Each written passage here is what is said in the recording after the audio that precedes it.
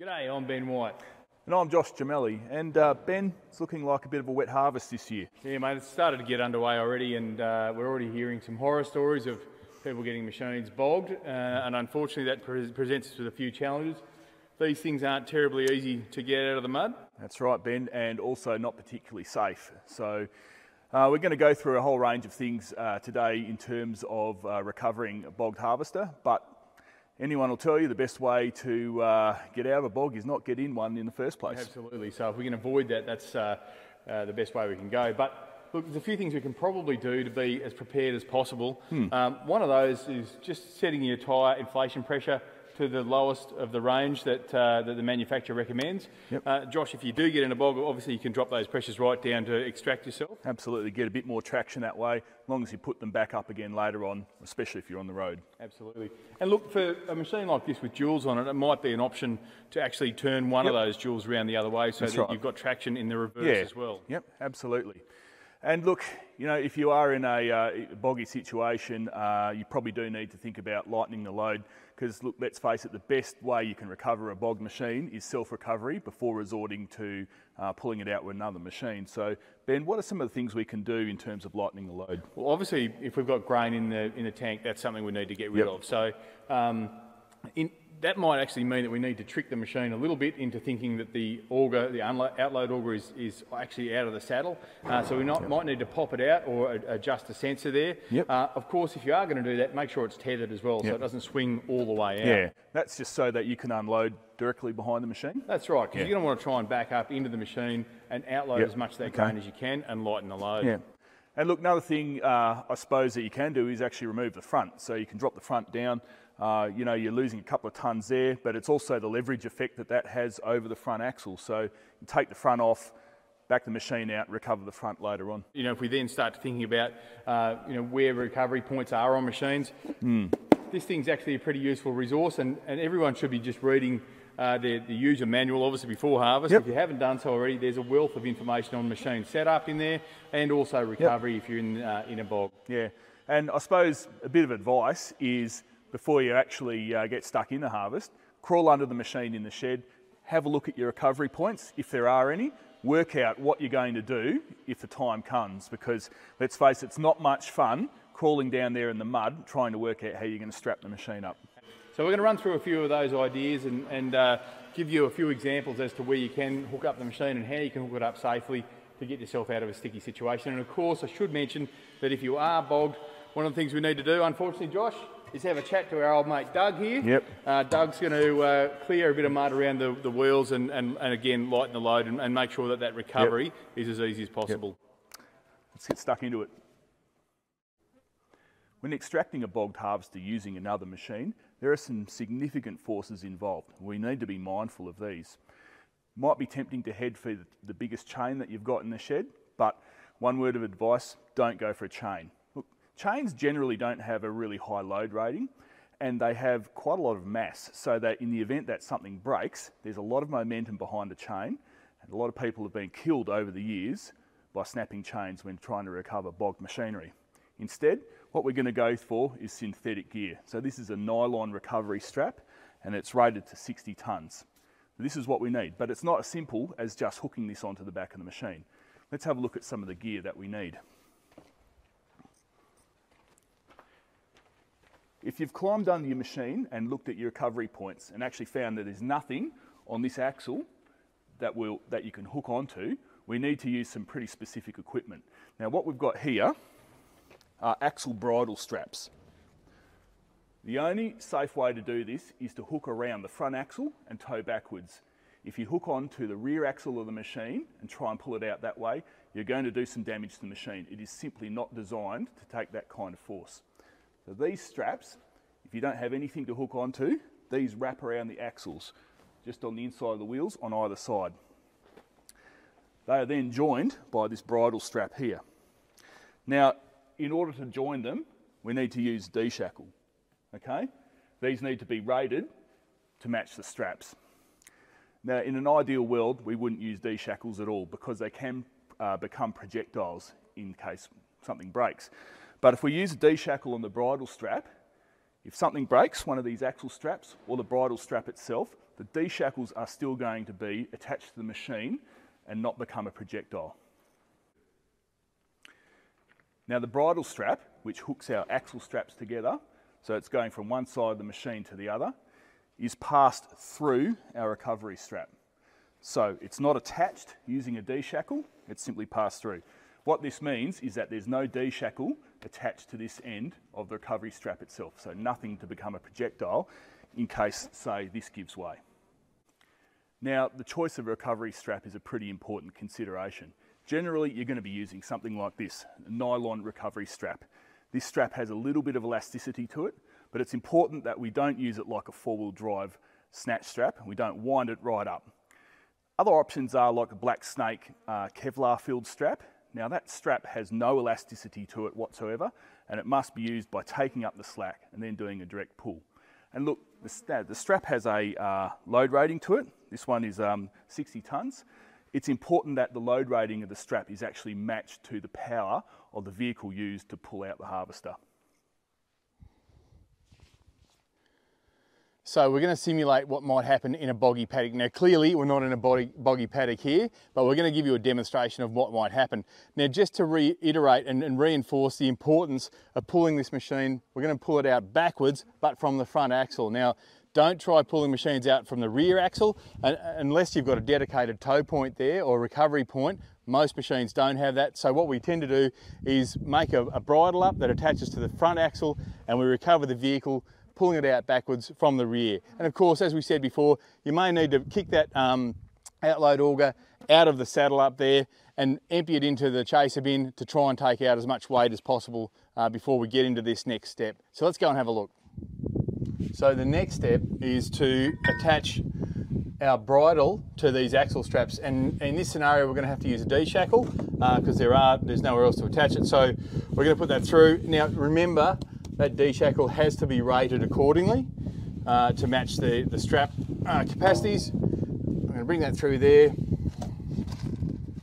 and then also attach our bridle strap. So that's ready to go.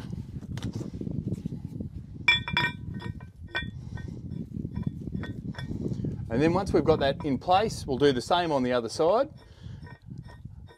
But first we've got to just thread this bridle through the recovery strap. Rightio, so before we attach the other end of the bridle to the other axle strap, we've just got to take it through our recovery strap first, so through the loop on the end. Take that through, get it in position, and now we're going to attach the other axle strap. Alright, so we've now attached our other axle strap onto this other side of the front axle. All we need to do now is attach our bridle strap to that. We've threaded it through the recovery strap, so once we do this, we're ready to go. And of course, remember, those pins don't need to be tight, they just need to be firmly in place. Also check drive shaft clearance when that strap's in its working position. Okay, there is one other attachment we need to make, and that's the tether straps on the recovery strap. So the tether strap is there to absorb the recoil should the recovery strap snap, and just dissipate some of the energy out of it. So that's just got to be attached somewhere reasonably firmly, just so that it is in place, and always make sure that when that recovery strap is in its working position and under its working load, that there's still plenty of slack in that tether strap. Look, if your recovery strap doesn't have those extra tether points, then one thing you might consider is just maybe putting an old car tyre over the strap, just to catch the strap if it does snap, catch the recoil of the strap. Another option might be some sandbags placed over the top of the strap, just something that can catch the strap if it does break. Okay, so get all the twists out of the strap, and then the next thing to do is hook it to the drawbar.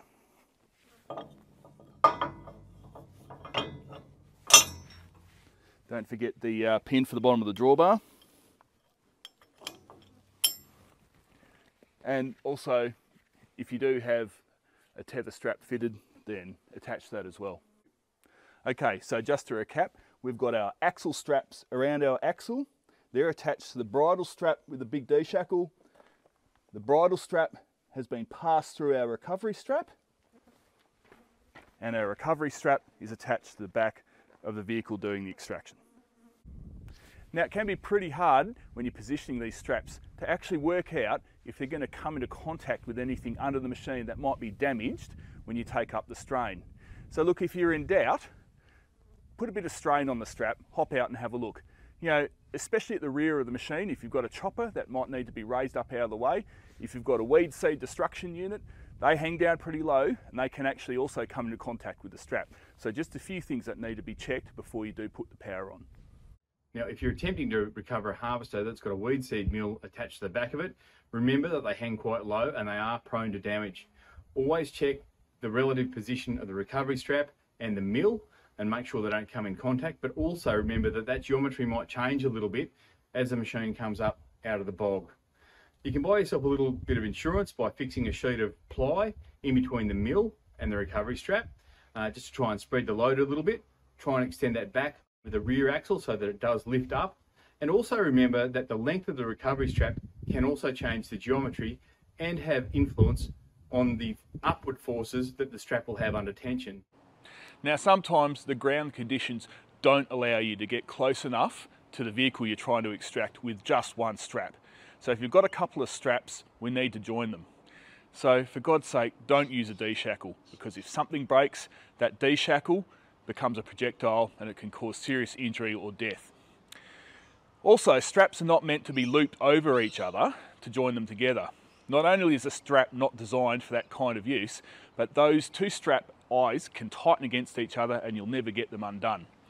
Now, what you need is one of these. This is a soft shackle. This is what you use to replace a D-shackle. And not just for joining straps together, but in any situation where a D-shackle might become a dangerous projectile. You simply pull out this eye, you pass it through the two straps you want to join, place it over this large knot, and you slide it back up. Now, this is a smaller one than what you'd probably use for extracting a harvester, but the same principles apply. That's what you use because there's very little weight in that. It's a much safer option. Okay, we've got the machines hooked up. Now, the next thing to do before we start pulling the machine out, get all your bystanders, all your observers, even your dog, keep them out the way, well out of the way, because look, if anything does give way, it can potentially be a dangerous situation. Okay, the simplest way to pull this out is with the machine in neutral and the park brake off. Of course, sometimes we need a little bit of extra assistance, so we're going to need a driver in the seat operating the machine in reverse. So look, make sure you communicate well, use your radio to make sure that you coordinate your operation with the person in the towing vehicle. This is not like snatching a vehicle off the beach like you might have done with a four-wheel drive. What we're going to do is do it in stages, do it nice and steadily. We're going to stay in communication with the person in the cab. We're going to make sure that we step up the power as we need it. We're not just going to have a rush of blood to the head. We're going to go nice and steady. About 2 to 5 k's an hour is sort of where we need to be at. That's right, that's right. You know, depending on your strap manufacturer, they're always going to have a recommendation for you. Now, you've seen us underneath the machine putting these straps in place in an ideal situation. In a boggy situation, Ben, you're probably hardly even going to have access to the underneath of the machine. There's just not going to be any room. That's the reality. It's going to be boggy. It's going to be muddy. You're going to be stuck in under the mud. And one option might be to actually pre-fit some straps. So, you know, whether the straps are there, if you're in conditions like canola, for example, you might want to use cable instead of straps. Yeah, because you know that could actually damage a strap that's been left in place.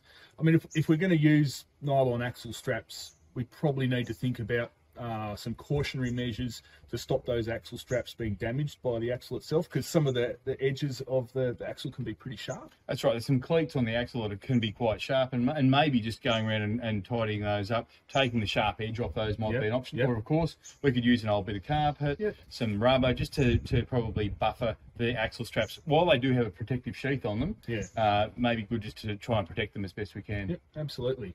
So Ben, been a long day, but that kind of covers most of it.